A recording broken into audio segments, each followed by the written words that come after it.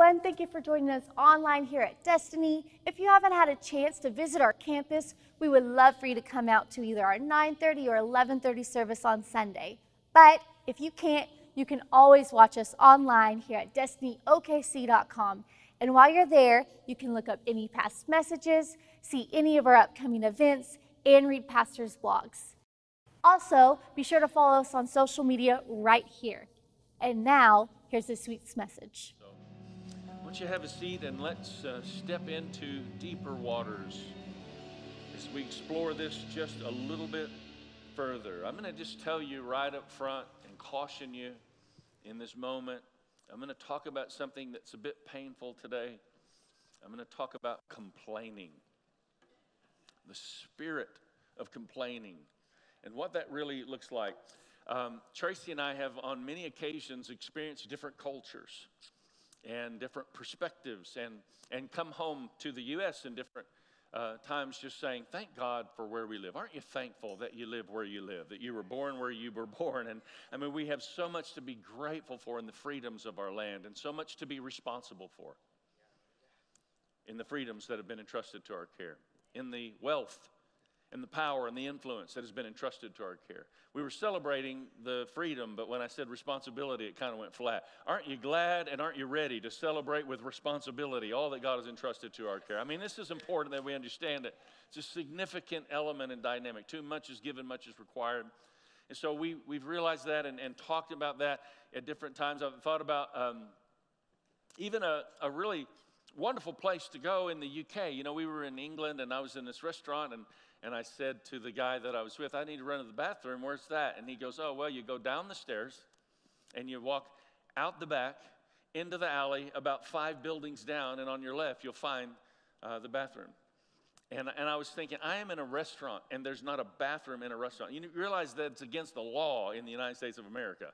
And so there's not a bathroom here. So I go down the stairs, go out the back, and I walk down the alleyway, and there's this like a bathroom shack. It is a one-room, no amenities bathroom shack with a line of people from other restaurants standing in line waiting to get into the I'm standing in this alleyway, and finally, you know, I'd been there a little while and somebody said something and asked me a question, and when I responded, they could tell that I had an accent. I was a foreigner in their land. And so the lady in front of me strikes up a conversation and asks where I'm from, and we had a jovial little chat, pip through the conversation there waiting to get in the bathroom. So she goes in front of me, and when she comes out, she walked out, and she walked right up to me, and again, now a big line behind me, and she hits me with her elbow, and she goes, I left the seat up for you.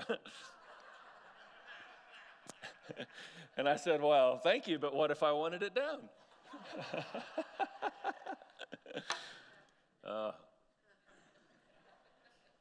I'm so thankful to live in America. I'm so thankful that we have so much to be thankful for. Some people have such hard lives, and seemingly their lives are not that hard. They do pretty well in some pretty complicated circumstances. Some people have really easy lives, and seemingly they're the most miserable, wretched people that exist in the world. Life's never about what happens to you. A lot of things are going to happen to you. How many of you had things happen to you? Life's never about what happens to you. Life's about what happens in you when things happen to you. And when the right things are happening in us, then no matter what happens to us, praise comes out of us to the Lord our God, giving thanks in all circumstances. Very important that we understand this today as we continue in this focus and talk about something that is utterly demonic, complaining. And I just believe the Lord's going to convict our hearts. He's been convicting my heart all week long. I'm in general a really jovial, positive person. But how many of you know a spirit of complaint sometimes shows up in a manipulative way, and you can't necessarily see it for what it is on the outside? I believe God wants to deal with something deeper in our hearts. How many of you are willing to allow the Lord to go there today? Like really willing. Some of you would say, you know, I have a tendency to complain. Some of you are already complaining about a complaining sermon. I mean, that is making you complain. It's the table of demons is what we're talking about. And the context of this actually is about complaining. It's really interesting. This is the verse we've been looking at, 1 Corinthians chapter 10, verse 21. You cannot drink from the cup of the Lord and the cup of demons too. you cannot have part in both the Lord's table and the table of demons. It's amazing. Each week we've looked at a different depiction or expression of that which is demonic that we read about in Scripture, and we don't necessarily even see it that way, but it's just like when Jesus looked at Peter, and Peter was using rationale and logic, and he said, I don't want anything bad to happen to you, and Jesus said, that's demonic. It's logical, it's understandable, it's justifiable, it's compassionate, and it's demonic. Get behind me, Satan. You don't have in mind the things of God, you have in mind the things of man. So the demonic origin of that which is human in our rationale and our logic sometimes takes us captive, and we don't even realize what's going on. So by the Spirit of God, under the sound of my voice, may the Holy Spirit begin to quicken and awaken things within us that need to be dealt with on a deeper level today. Myself at the front of the line, amen. If you agree for it and you receive it down deep in your heart, would you just say amen? Amen. Context of this particular text is really important. The table of demons, it's 1 Corinthians chapter 10. If we just go a few verses earlier, in verse 10, it says, do not complain. The Bible says, don't do it. Do not complain. Well, I don't like this, and I don't like that, and this needs to be that, and that needs to be this. Do not complain. As some of them also complained and were destroyed by the destroyer. Complaining leads to destruction. That's what we're reading here. Complaining leads to destruction. And then we read on, it talks about you can't drink from the cup of the Lord and the cup of demons. You can't eat from the table of the Lord and the table of demons. In other words, you can't complain and praise God at the same time. So you've got to make a choice of what you're going to do. When you use your voice, isn't this amazing? Psalms 22:3 tells us that God inhabits the praises of his people. That's an amazing portion of Scripture. That is phenomenal reality. When you praise the Lord your God, when we begin to sing, not just getting through the songs, but when we sing, engage our heart, really worship the Lord, God inhabits the praises of his people. That means your voice actually is a God-given resource to awaken that's taking place in the spirit realm.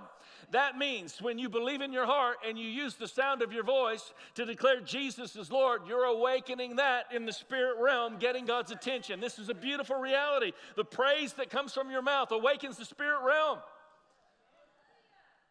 And the complaining that comes from your mouth awakens the spirit realm. Your voice is a God-given resource that God gave you to awaken and activate the spirit realm around you. Be careful. As praise will attract the Lord your God and draw you to the table of the Lord, complaining and criticism will attract the enemy and draw you to the table of demons. Understand what I am saying in this and what God is revealing in this.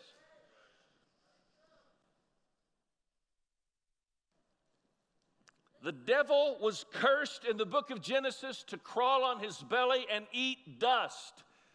Your body was formed from dirt. Your flesh is devil food. Let's walk through this together. When man sinned, God cursed the serpent to crawl on the belly and eat dust. The Bible says this very specifically. The devil eats dust. He's cursed to crawl on his belly and eat dust.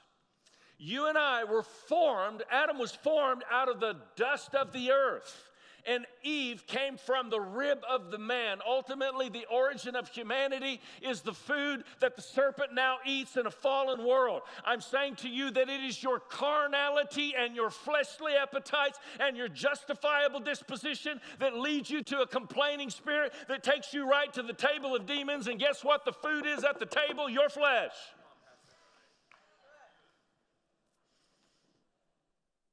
Mark this, that in the last days, perilous times will come. This is really interesting because this 2 Timothy reveals, you probably don't realize there are this many, 19 characteristics of people that will turn away from the table of the Lord. 19 characteristics. That's what this is talking about. Paul is exhorting Timothy. 2 Timothy 3:1-5. But know this, in the last days, perilous times will come. For men will be lovers of themselves.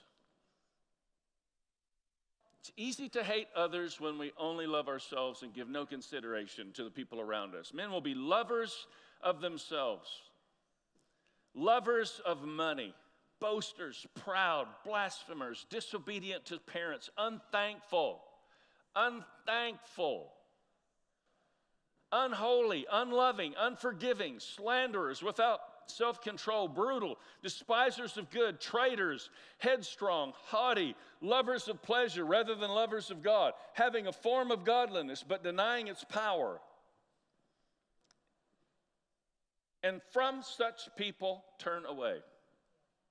I want to point out to you the first thing that we read in this sewer pipe of garbage is lovers of themselves.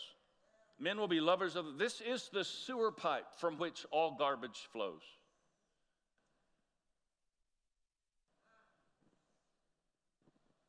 Have you ever known anybody who was a lover of self?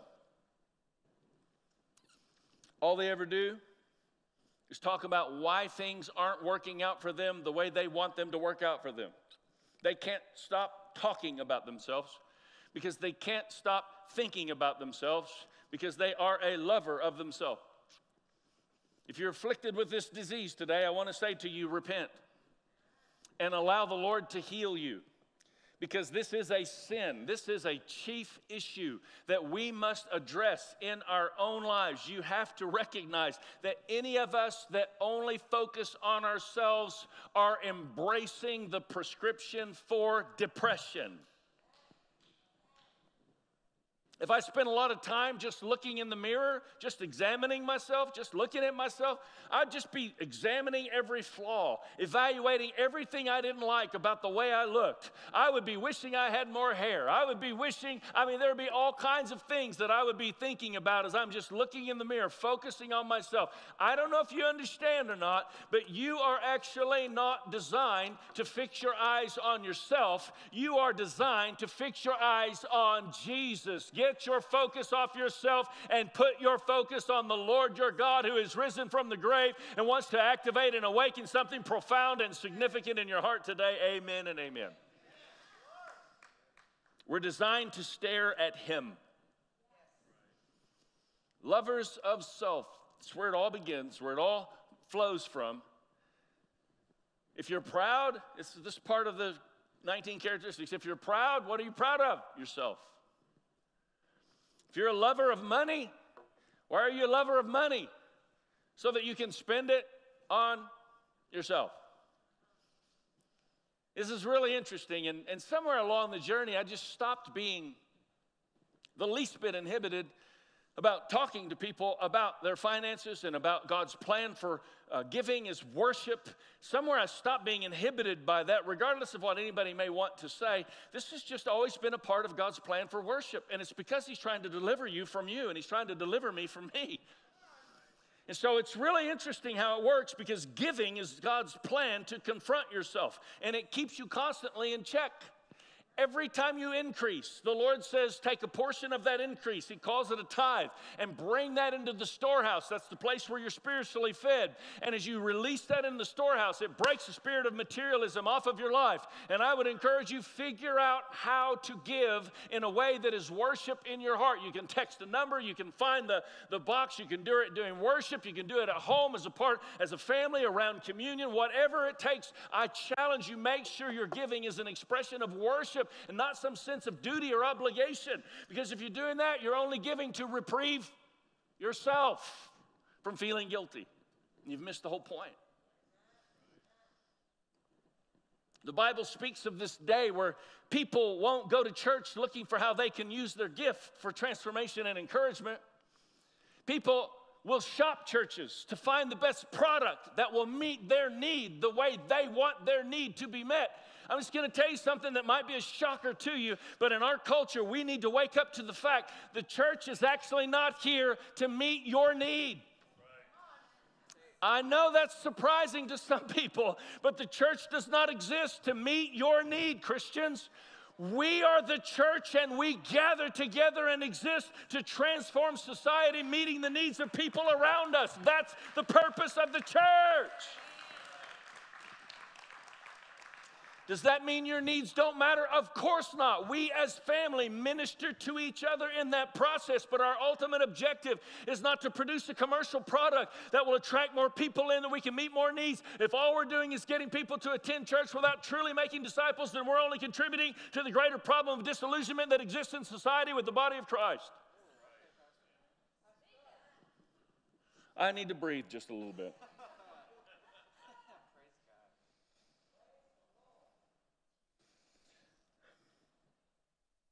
Holy Spirit, would you just do in us what only you can do?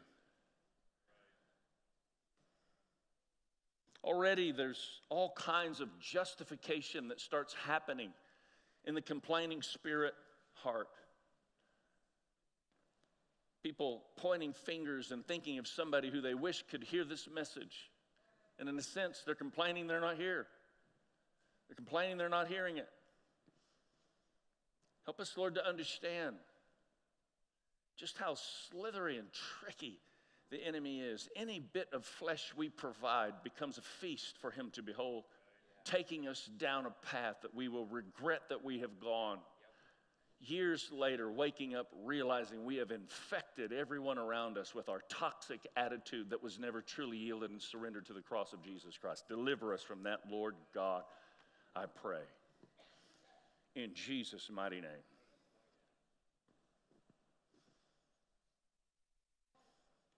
There's going to be this migration, the Bible says, away from any form of gratitude. I can't value and appreciate what's been entrusted to my care because I'm so interested in what it is I don't have. Life's not about having the most of what you want. Life has never been about having the most of what you want. Life has always been about making the most of what you have. What God's entrusted to your care, start there. Giving thanks, using that to the best of your ability, being a steward of that which you possess.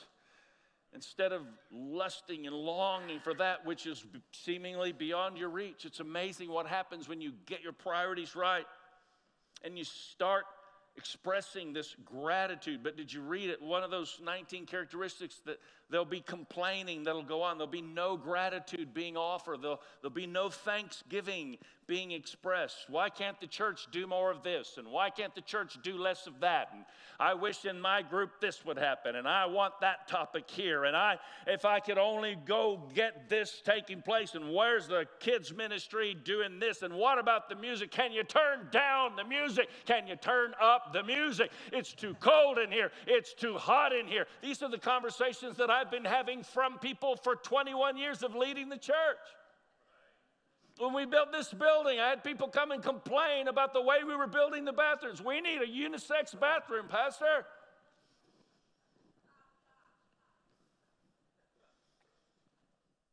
And maybe we need to get a bathroom that allows a dad to be with babies in the room.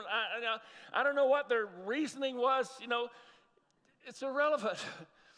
What you have to understand is we can give thanks and have a good-hearted attitude if we're willing to do so. And if we don't, our lives begin to crumble into a state and a mindset and an attitude that is utterly destructive to us and to those around us. That's why the Bible says, turn away from these kind of people. It's not about church. Complain about my house. Complain about my car. Complain about my wife, my husband, my kids, my job. Instead, I'm so thankful. I've gone from death to life. I mean, I used to be dead. I was blind, but now I see. I used to dwell in darkness, and now, I am forever changed. I'm never going to be the same. Are you kidding me? My life is that God has placed gifts within me to use those gifts to serve the people around me. That's the life I get to live. That's what God has designed us for. Are you kidding? That's what we get to do? That is amazing.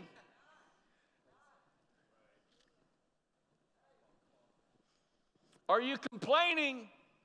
Or are you believing? Because you can't do both. Are you complaining or are you believing? Because to complain is not to believe. Complaining about something is being a thermometer on a wall.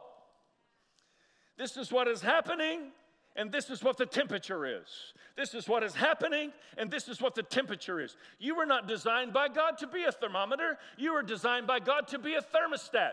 This is what is happening, but this is what God says. Therefore, I will change what is happening, and this atmosphere is subject to control of the power of the living God. If I will get my voice right, then I'll begin to change this situation. I will not dwell where I have been, holding me back in times past.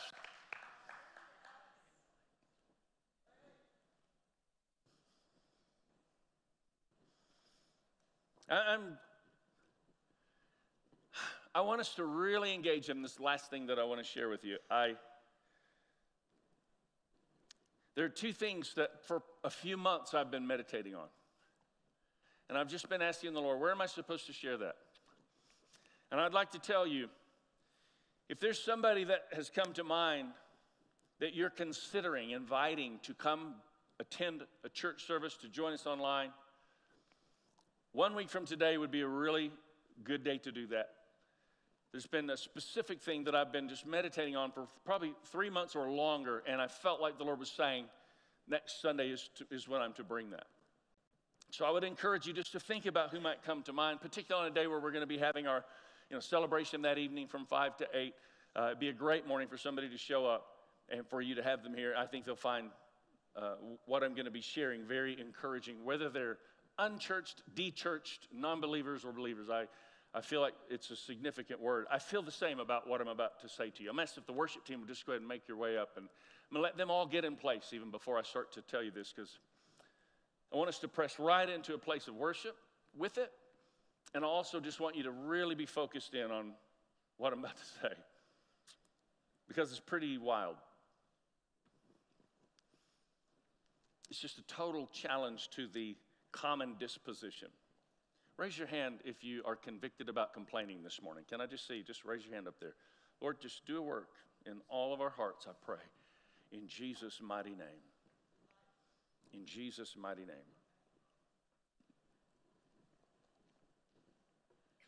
Isn't it funny how Tracy and I over the years, we would hear somebody get a prophetic word, or you hear somebody hear something and you think, oh my goodness, that really spoke to their situation. They're going to be really convicted about that.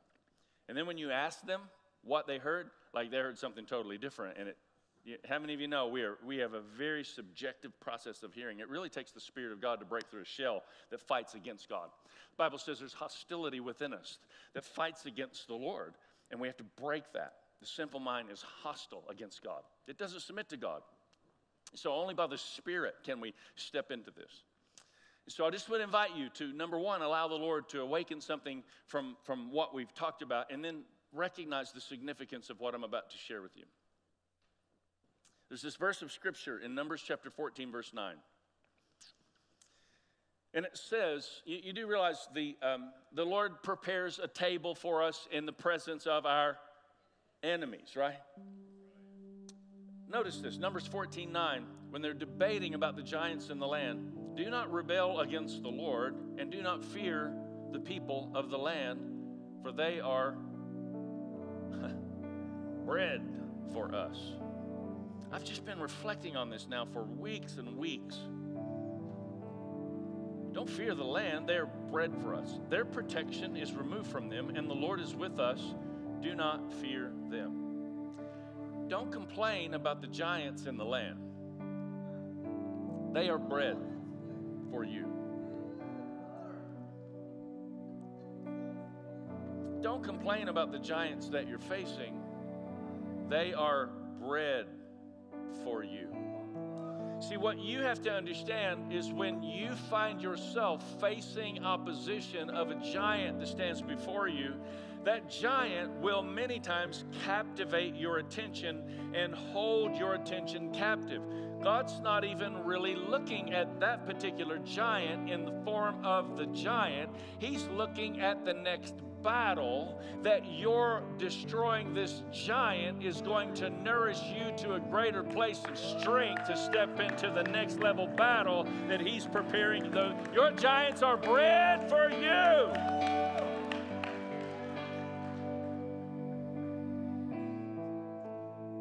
Your giant is your next meal. Come on, let's stand. Do not rebel against the Lord, and do not fear the people of the land, for they are bread for us. What kind of adversarial circumstances are you facing right now? Because it is bread for you. Goliath wasn't standing before David because God sent him to defeat him. Goliath was standing before David because God sent him to promote him.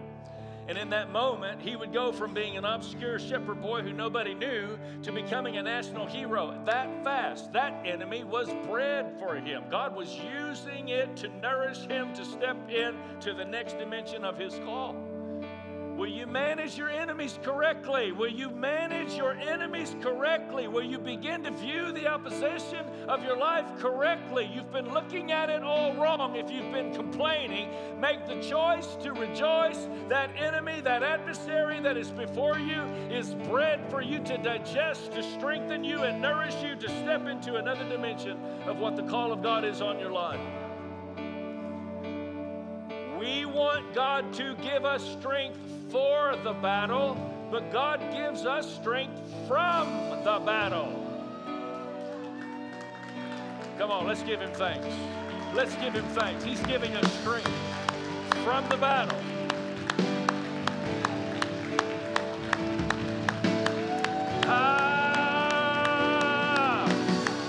Lord Jesus, we lift up your name. We honor you, the undefeated, unconquerable King. You are the King of all kings. You are the Lord of all lords. We surrender to you. Every giant that ever comes our way is not worth complaining over. We're to eat him up. We're to sit before the Lord and declare the nourishment and the strength that comes from fighting the battle that beholds us. Moves us into a place of greater strength and advancement, oh God. In Jesus' mighty name.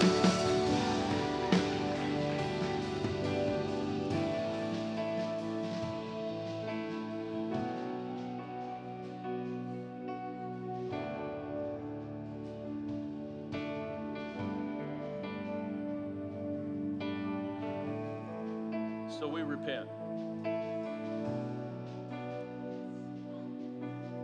In God's kingdom, authority is born from humility. You think you're being strong when you're using your voice to make a point over different situations that are born from being self-absorbed, but you're not. You're demonstrating just how weak you truly are in the kingdom of God. Or do we repent? Because in God's kingdom, authority is born from humility. So we humble ourselves in the sight of the Lord. If my people who are called by my name will humble themselves and pray. Lord, in a place of humility, we stand before you and we say, you're God. We're broken. We need you. Just because we're saved doesn't mean we're not stealing. We're not still dealing with broken areas of our lives that you're working to mend. Thank you, Lord. We're on this journey of becoming more who you've called us to be every step of the way. So we get into your word and we truly treasure your word and acknowledge your presence in the way that you've designed us to. Something within us starts to be transformed. A mechanism within us begins to be ignited. We thank you, Lord. Thank you, Lord Jesus. You're the Savior of the world. Aren't you glad Jesus came to rescue you and redeem you from your sin? Come on, if you believe in your heart, why don't you confess with your mouth, amen, Jesus is Lord. We acknowledge it, Lord. We acknowledge it. Maybe some people are acknowledging that for the very first time. Just step into that place where you surrender your life to the Lord Jesus Christ. Welcome to the lifelong journey of making Jesus Lord. Where none of us have it all together. Sometimes we get upset when we figure out we don't have it all together, but we just bring it back to the foot of the cross again and again and again and again, allowing the Lord to redeem and restore in profound and significant ways, causing us to become more of who He's called us to be. Holy Spirit, do a deep work within us, I pray. Do a deep work within us, I pray. In the name of Jesus.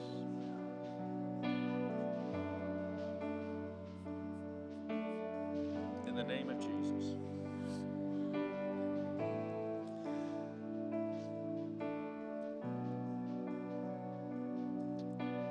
I want to ask you for an action point this week to correct yourself every time you complain, purposing to feast at the table of the Lord.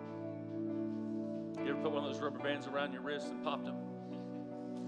I'm not suggesting that, but correct yourself. I watched my dad once. He had a taser in his pocket. Accidentally tased himself. It's the funniest moment of my whole life.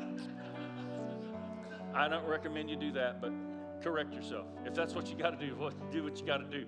Correct yourself this week. Every time you catch yourself complaining, correct yourself. Tell somebody. Admit it. You got to confess your sin one to another. Don't cover it up. Don't justify it. You just don't know what I grew up like. You don't know what I'm dealing with. You don't know. Don't justify it. Uncover it. Expose it. Ask the Lord to heal you from it, or you'll just live with it for the rest of your life. Correct yourself this week. One of the best ways I correct myself is I tell on myself. Tracy has to hear it often. Coming to tell on myself. Lord, I pray that you would help us to be delivered from this complaining spirit that your word says will prevail so significantly in the latter days. Will draw people in a justifiable disposition to the table of demons, where the very flesh and carnal attitudes that they're demonstrating, that they feel justifiable, actually is serving up a feast to the enemy who's cursed to crawl on his belly and eat dust. Thank you, Lord, for your loving spirit, for your gracious nature, for your gracious confrontation that we so desperately need in our lives along the journey. Your word says that a good Father in heaven corrects and disciplines those he loves. So help us, Lord, to take a step forward, becoming more of who you've designed us to be and less of who the enemy tries to make us out to be. In Jesus' mighty name. In Jesus' mighty name. We're just in a really unique space right now. And I just pray that our hearts, Lord, would be inclined to this place of experiencing your love and your grace, your presence throughout the entire course of this week. I pray, Lord, that we would just be willing to obey. Perhaps there's some people that you need to make a beeline to this morning, sometime this week. Just apologize. I'm sorry, I've been complaining and I shouldn't have been. Something so powerful just about our willingness to admit that. Maybe in your marriage, maybe in your workplace, maybe somebody who's not even a Christian. The incredible doorway that you could open just by saying, I'm trying not to complain so much. And I would appreciate if you'd call me on it. In the name of Jesus. In the name of Jesus. Come on, I want to ask you, let's take just a few moments. I really do believe this is not just something we do as a process of, gathering, but it's part of our congregational assignment. Would you take whatever it is the Lord's doing in your heart right now, bring that into a little bit deeper place of worship, maybe than what you were experiencing when we first came in. A little greater awareness of what the conversation of the Lord is in your life as we just press in and we worship the Lord before we're dismissed.